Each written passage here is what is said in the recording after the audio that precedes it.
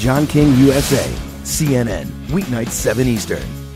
Here to help us better understand the situation is Arnie Gundersen, a nuclear safety advocate who consults with Vermont state government about the Vermont Yankee nuclear power plant. Mr. Gundersen, let's start with Tokyo Electric Power saying it has plugged the big leak in reactor number 2 using 1,500 liters apparently of water glass or sodium silicate. Help us understand the significance.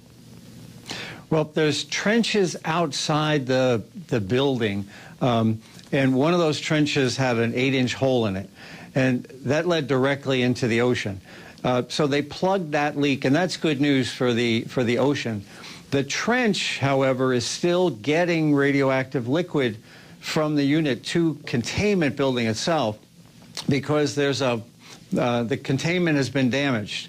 So radioactive water is leaking out into the trench now, but now the trench is not leaking out into the ocean. Well, I've come over here to the wall to pull out the photos here. I want to shrink this down just a little bit. What makes this interesting, to the naked eye anyway, if you look at from the out, it's 4 heavily damaged, 3 destroyed, 2 seems from the outside to be the most intact of the buildings. You see the steam coming out here. I assume that's from the water they're pouring on it to cool it. But explain to the layman why the building being in pretty good shape does not tell you anything about the severity of the problem inside.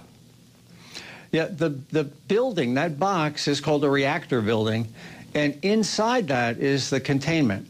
And as pressure started to build up in Units 1 and Unit 3, they vented the hydrogen gases into the reactor building, and that's what blew up. And that the dramatic pictures of the explosion were of the reactor building.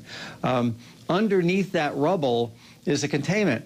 But in the building that's intact, they didn't vent it in time, and they had a hydrogen detonation inside the containment. And that's kind of like sneezing with your mouth closed and your nose pinched. It's going to pop your eardrums. Well, what happened on Unit 2 is that as a result of that explosion, the containment itself broke. And so now radioactive liquids are leaking out of the containment into that trench.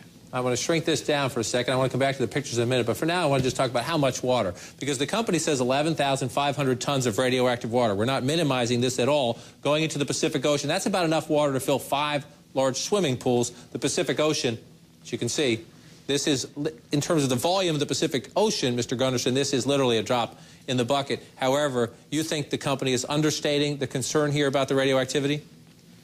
Well, they needed to empty tanks on site because the tanks had concentrations of liquid that were 500 times what was permissible. But the stuff they needed to put in them was much more radioactive than that. So the 11,000 tons that they pumped overboard today was to clear tanks so that more radioactive liquid could come behind it.